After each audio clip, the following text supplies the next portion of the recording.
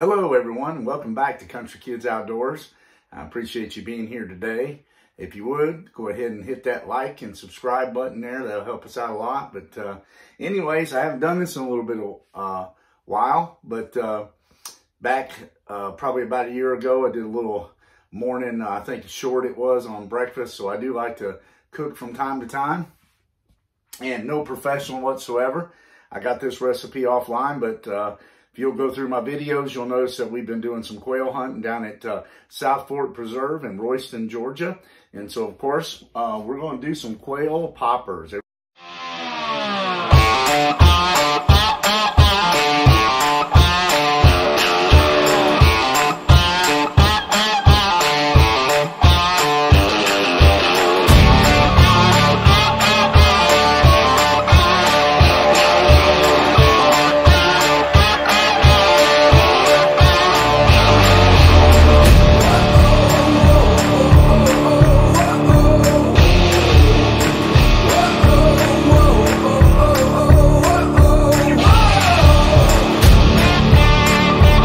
Everybody's heard of quail poppers. Matter of fact, I kind of looked at 3 or 4, videos online on YouTube and kind of put a couple of them together that I liked, and then went off of Google that got some stuff. But what we have here today, some of the ingredients you will need. Obviously, we're going to need quail. So I got the quail legs in here and the breast. They're deboned. The breasts are, but the legs, I actually left the one bone in the center. That way you can eat them off like wings. We did marinate them overnight in sweet and sour sauce. So use teriyaki or whatever. So we're going to make a few of them where they're kind of like more of a Hawaiian or I don't know, Chinese kind of deal taste, something, I don't know, something like that. But anyways, we're going to do a little bit with the cream cheese, just your regular cream cheese from Walmart.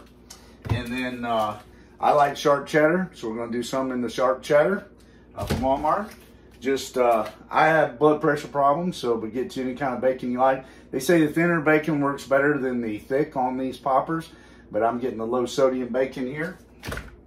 And of course, got to have your jalapenos, so we're going to dice them up here in just a second. This is just out of the fresh produce area. And then for some seasoning, I've got a couple different ones, so I'm going to try to do half and half. Of course, once again, no salt. I like this Mrs. Dash stuff. I'm going to use a chicken flavor. And then I seen this one also too. I think this is Tabitha Brown, called Sunshine. This is all-purpose seasoning. And it is garlic, ginger, pineapple, and mango. So check that out. So I'm going to do kind of half and half and see which one we like the best. Kind of mix up a little bit. And then also a little bit of lime juice. I cheated here. I didn't want to go squeezing no lime, so just bought some cheap dollar lime juice. So stay tuned. First thing we're going to do here is that we're going to, it's the first time I've ever done it, I'm going to try to cut up some of these jalapenos. So let's get at it. All right, I'll kind of show you here. Hopefully you can see pretty good. Of course, I'm being my own cameraman here, so hope that y'all can. So this is my first time, and I have watched enough videos to know that these old jalapenos can burn your eyes up, and so I didn't have no gloves here, so I just grabbed a couple of the small sandwich bags, Ziploc bags, whatever, and that's what I'm using here to cut these up. And really, what worked easy for me is I just got a plate out, and I just cut the top off like that, set it up in the air. Oops. Just quartered it, is what I did, like this. And then, of course, that middle come out really good that way. Now, of course, some of you can put in the comments, you might know an easier way or a video to, do these better. This is my first rodeo, so I'm just kind of doing it like you would do green peppers or whatever, and that's what I'm doing. So I'm just slicing them up like there because I want them in kind of in a long thin piece to put in between the breast of the quail. And see that one, it come right out. So, and then kind of what I do is then I just, they always tell me the cold water helps. I just run them under the cold water to get all the seeds off of them. And just lay them like that right there. So we're going to continue to do these right here, and hopefully we'll still be able to see and won't burn our eyeballs out. So anyways, stay tuned. All right, so you can see here we got our jalapeno peppers sliced up there. So next step is what we're going to do is I'm going to pick through here, and we're going to come over here to the skillet, and we're going to brown this for a little bit. This quail, just get it a little bit crunchy, and nothing special. We're just going to get a little crunchy, and I'm going to use a little bit of lime juice here to actually do this in. So I know y'all can't see me, but the most important thing is you can see the dish being made. So here we go. All right. So I've got this on a low heat. So, because we don't want to cook it completely through, we're going to use this lime juice here to kind of help cut down that gamey, little bit of gamey, taste that you get from the meat. Now, I like it, but a lot of people don't. So we're going to take care of that. And once I brown the breast parts of it, then I'm just going to throw the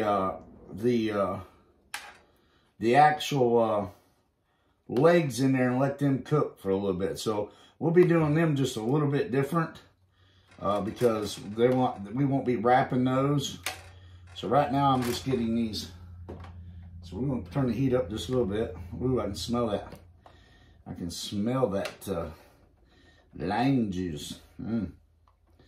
So we killed 14 quail on Saturday. Mason, my son, 15 years old, got through on his first hunt, and we're so excited about that. So that was awesome. And he got to kill some, so that's fantastic. My buddy Derek from down in Pavo, Georgia, came up there and met us, and he got to kill a few, and I should say harvest few. And I wanted y'all to see is that, whether this turns out good or whether it don't, I try not to waste, what God's given us. So, and I try to cook it and enjoy it. So, so you'll notice there how the breasts kind of come out, Of course, there's 2 legs to 1 breast, so we all know that from eating chicken. So, so that little bit of red on there, that is a sweet and soy sauce that I marinated them in, and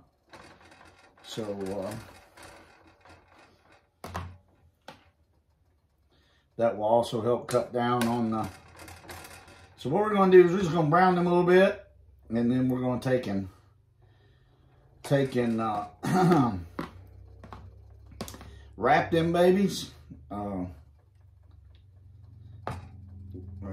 While this is cooking, we're going to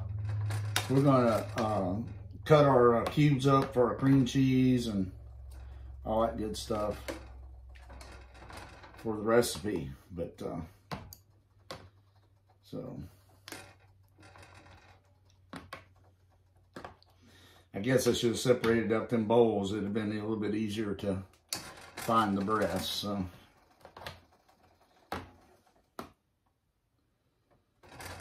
Because that's what we'll wrap into the poppers is the breast. So. I'm gonna turn that heat up now. Because really I just want to get it brown on both sides. And I don't want it completely cooked. I don't want it completely cooked yet because we will be wrapping these and finishing them up in the oven. So we'll let this start cooking up. We'll be right back. All right. So I want y'all to see that. Kind of like when you put them on the grill. I've kind of just browned them a little bit, got them going on each side. That way they're, you know, pretty well cooked. I'd say you do this for about 3 or 4 minutes. I'm not going to cook them dry because I don't want them to, you know, they're going to go in the oven, so I don't want them to dry out. But I just want to get rid of, you know, go ahead and cook, you know, get it that consistency of chicken. You know, looking like chicken.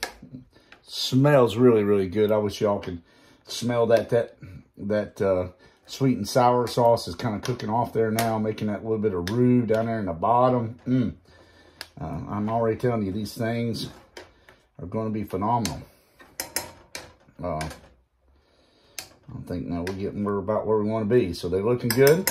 So what I'm going to do is I'm going to set these off to cool, and then for a minute, and then once we can touch them again, we're going to go ahead and start our cutting up our cheese right now while these are cooling off as I set them off.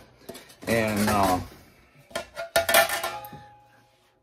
we're going to season them up again. We're going to kind of pretty much take them out of the pan, which I'll show you in just a second. So just stay tuned. I'm setting this outside the pan to rest, these little quail. You know, it's getting around that holiday season too, you know, so, you know, a lot of people out hunting, you know, wild game of some sort. And, you know, I just thought this was a good time for just my own version. Like I said, this ain't, you know, I looked at some online, then kind of, you know, took a little bit I liked from each one, and, you know, gonna make them for us. And I mean, they smell great. So, and you know, hey, everybody loves chicken. So, obviously, you know, this bird, it's gonna be like chicken. See, it's white meat. And, I know a lot of people said, you know, it's dark meat, but you can see now that that's cooking up a little bit. It's more of a, you know, white meat.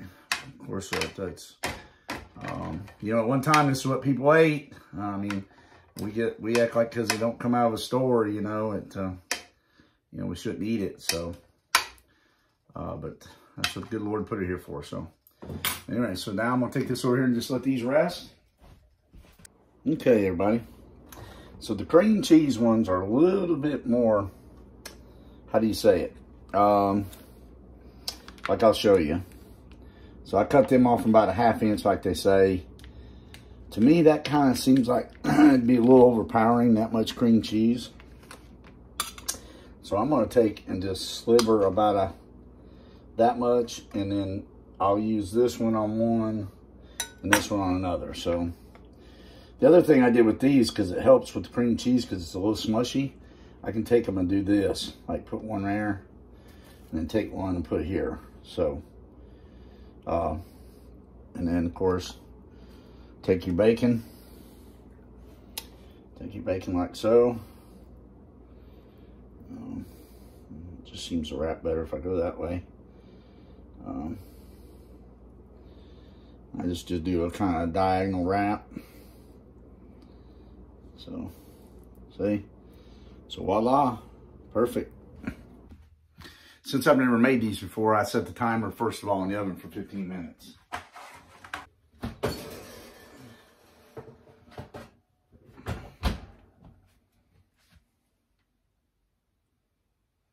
Okay. Well, if y'all want to get a look at them. So obviously, you know, the bacon, you see the cheese, the cheddar cheese is melting out faster than the cream cheese. So now, I'm going to do it for the 5 more minutes, like I said, and then turn the broiler. You know,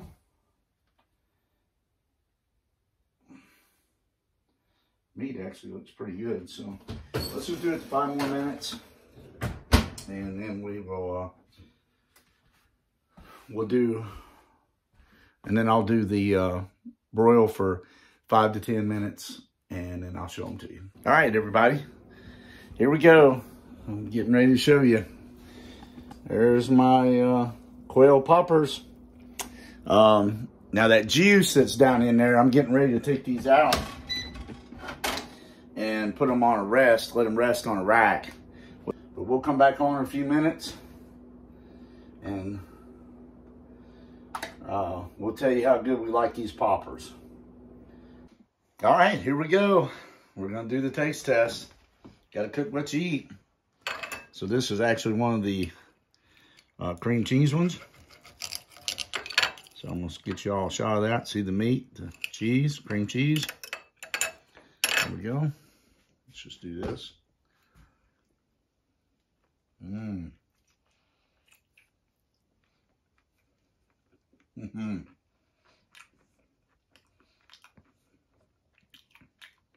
Never know it ain't chicken. That there's Quail jalapeno poppers.